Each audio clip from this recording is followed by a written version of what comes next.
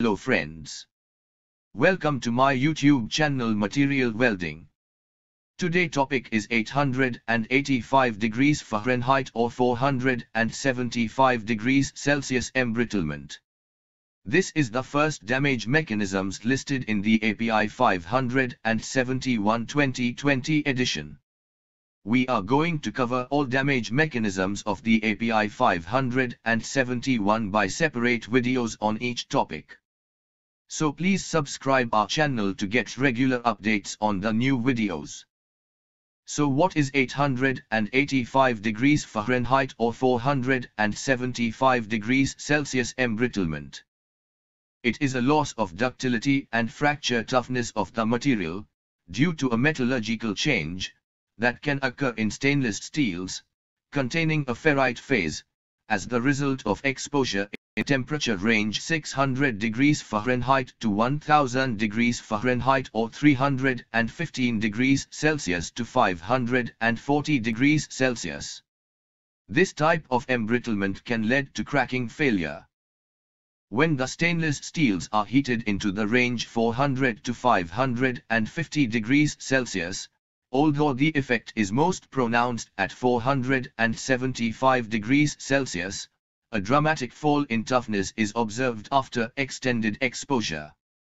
This is due to the formation of chromium-rich domains and precipitates within the iron-rich matrix by spinodal decomposition of ferrite at these temperatures. This effect becomes more pronounced as chromium content increases. This phenomenon is termed 475 degrees Celsius embrittlement, as the rate of embrittlement is highest at 475 degrees Celsius. It is also called thermal aging embrittlement.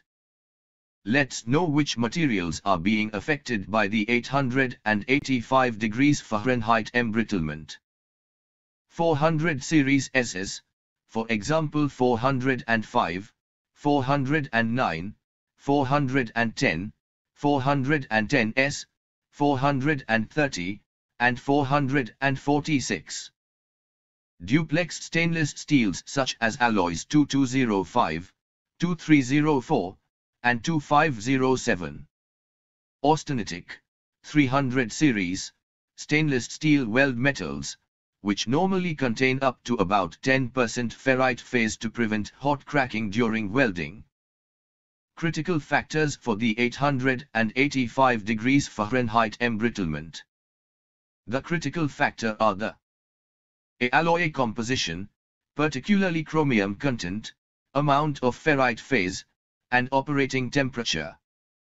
B. The lower chromium alloys, for example SS405, SS409, SS410, and 410S, are less susceptible to embrittlement.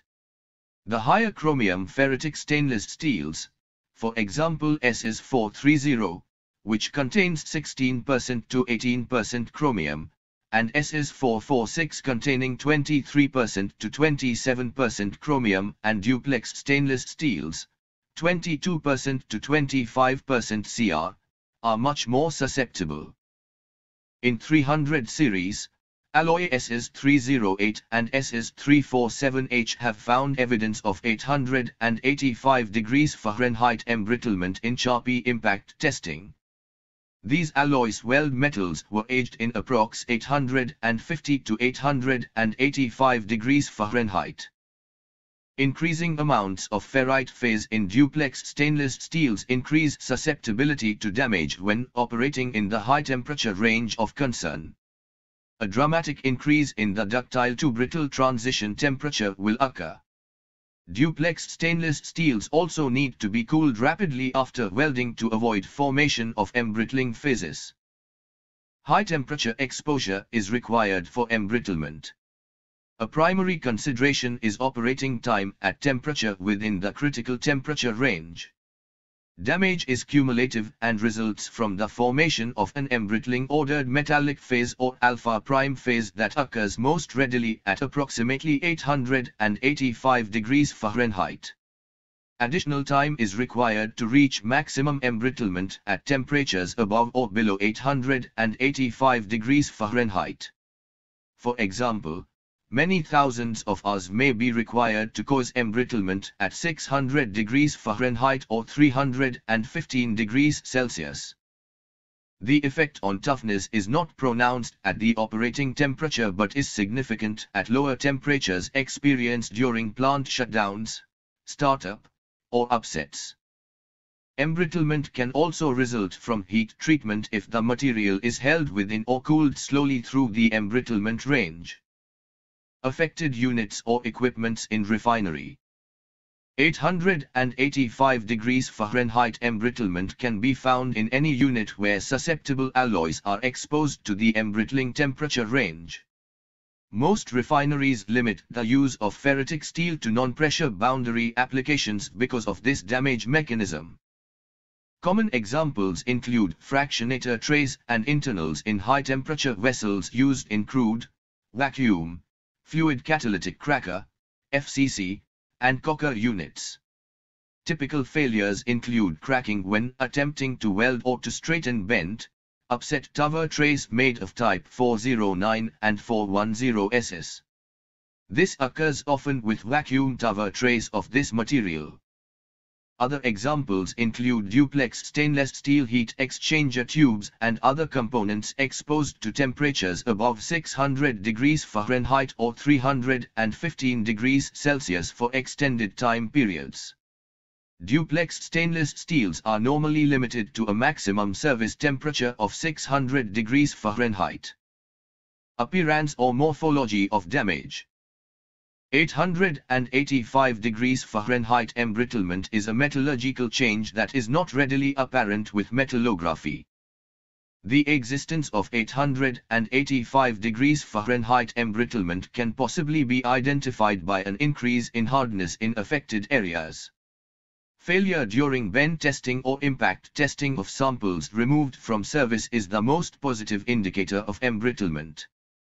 Most cases of embrittlement are found in the form of cracking during turnarounds or during startup or shutdown when the material is at lower temperature where the effects of embrittlement are most detrimental.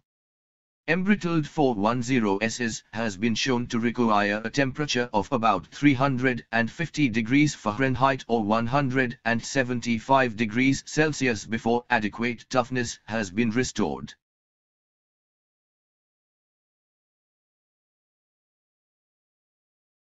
Prevention mitigation.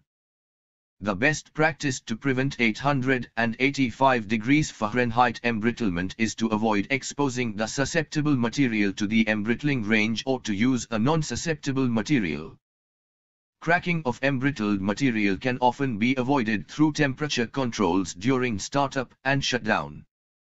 885 degrees Fahrenheit embrittlement is reversible by heat treatment followed by rapid cooling.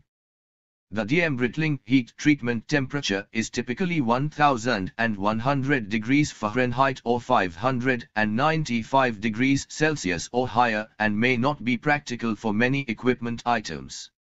If the de-embrittled component is exposed to the same service conditions, it will re-embrittle faster than it did initially. Inspection and monitoring. This damage mechanism is very difficult to find prior to equipment failure. It is also time dependent and may take a while to develop in service. Online inspection is not applicable. The most effective method of detecting or confirming embrittlement is removing an impact or bend testing a sample of the suspect material. A failed bend test confirmed the presence of embrittlement.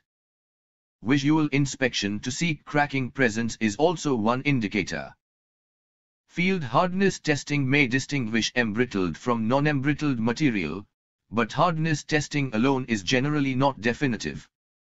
Also, the hardness test itself may produce cracking, depending on the degree of embrittlement. Hammer testing, field impact testing, is considered a destructive test. Tapping a suspect component with a hammer may crack the component, depending on the degree of embrittlement. Hammer testing might confirm that a component is not badly embrittled, if it does not crack, or that it is embrittled, if it does crack. Summary. Description. 885 degrees Fahrenheit embrittlement is loss of ductility and material fracture toughness due to metallurgical changes resulted by the high temperature exposure. Critical temperature range: 600 degrees Fahrenheit to 1000 degrees Fahrenheit or 315 degrees Celsius to 540 degrees Celsius. Affected materials: ferritic materials such as SS400 series, duplex stainless steels, and austenitic Ss containing more than 10% ferrite phase. Preventive measures: avoid susceptible ferritic steels to embrittlement range. If required, use non-susceptible grades. Heat treatment is an option to regain original metallurgical phases. Inspection and monitoring: hardness test to identify embrittled material using portable field hardness tester. Destructive tests such as bend test and Charpy test of the suspected material.